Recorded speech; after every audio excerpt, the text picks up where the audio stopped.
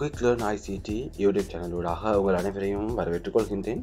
அந்த வகையில் இன்றைய தினம் guidance to GID online Mach examination அப்படின்ற ஒரு வீடியோவை உங்களுக்காக வழங்குறதுக்கு காத்திருக்கின்றோம்.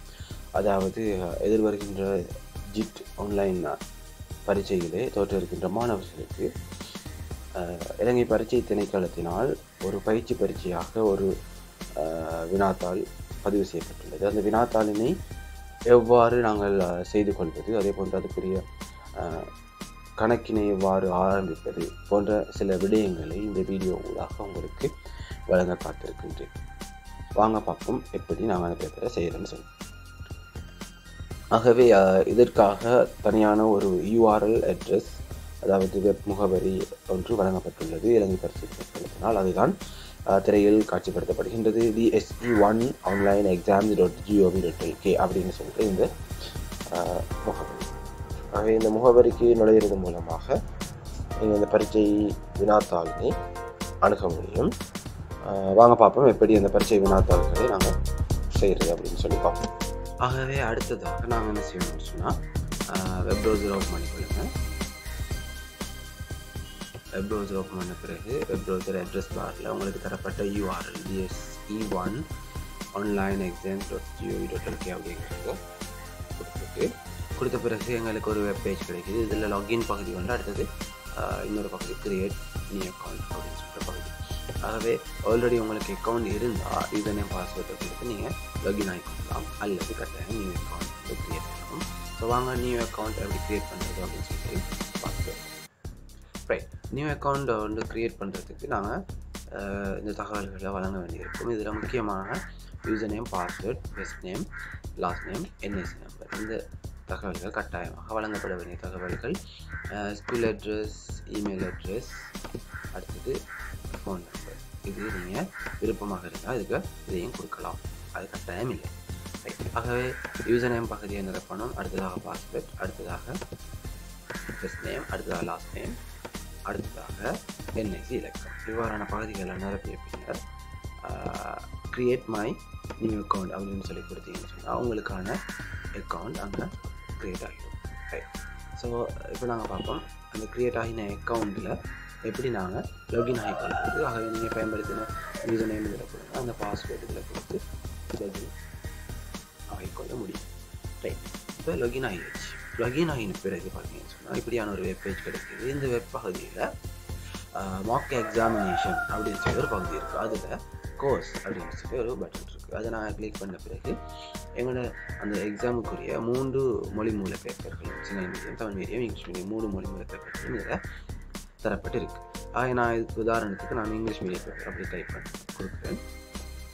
ஆக அதில் பார்த்தீங்கன்னு சொன்னால் 3 hours and 10 minutes உங்களுக்கு கிடைக்குது. அதே போல் அட்டெம்ப்ட் குயிஸ் அப்படின்னு சொல்லி ஒரு ஆப்ஷன் இருக்குது. நான் இது எங்களுக்கு ஒரு ப்ராம்ப்ட் கிடைக்குது. இதில் வந்து ஸ்டார்ட் அட்டெம்ப்ட். ரைட். இப்போ எங்களோட எக்ஸாம் பேப்பர் வந்துட்டு ஃபஸ்ட்டுக்கு இதில் இன்ஸ்ட்ரக்ஷன்ஸ் ஃபார் ஆன்சரிங்ஸ் தரப்பட்டிருக்கு. அதை நீங்கள் எல்லாம் ட்ரீட் பண்ணிக்கொள்ளுங்க. தமிழ் மீடியமாக இருந்தால் அறிவுறுத்தல் தரப்பட்டு சொல்லி தரப்பட்டிருக்கும். ரைட். அதில் பார்த்தீங்கன்னு சொன்னால் முக்கியமான இந்த பகுதியை பாருங்கள். இதில் வந்து குயிஸ் நேவிகேஷன் பகுதின்னு சொல்லுவோம். இதில் வந்து 1 தொடக்கம் 40 வரைக்கும் MCQ வினாக்கள் தரப்பட்டிருக்கு. அதே போல் 41லிருந்து 47 வரைக்கும் பகுதி 2 வினாக்கள், அதாவது கட்டமைப்பு வினாக்கள்னு சொல்லுவோம். இவ்வாறான ப்ராக்டிக்கலாக செய்து நாங்கள் அப்லோட் பண்ண வேண்டிய வினாக்கள் இருக்குது 41லிருந்து 47 வரைக்கும். ரைட். ஆகவே இந்த வினாக்களுக்குரிய விடைகளையும் அதோட விடைகளோடு கூடிய விளக்கங்களோடு வீடியோ மூலமாக உங்களுக்கு செஞ்சு போஸ்ட் பண்ணுறதுக்கு பார்த்துருக்கின்றோம். ஆகவே அதற்கு முன்னர் நீங்களாக முயற்சி செஞ்சு இந்த வீடியோக்கள் வர முதல் இந்த வினாக்களுக்குரிய விடைகளை நீங்கள் செய்து பார்த்துக்கொள்ளுங்கள், முக்கியமான விடயம். அதே போல் அந்த பாட்டு வினாக்கள் 41-47 விடைகளையும் எவ்வாறு செய்வது என்பது தொடர்பாகவும் செய்து பார்த்துக்கொள்ளுங்கள். அதுக்குரிய விடைகளோடு கூடிய விளக்கங்கள் உங்களுக்கு வீடியோ மூலமாக வர காத்திருக்கு. ரைட்.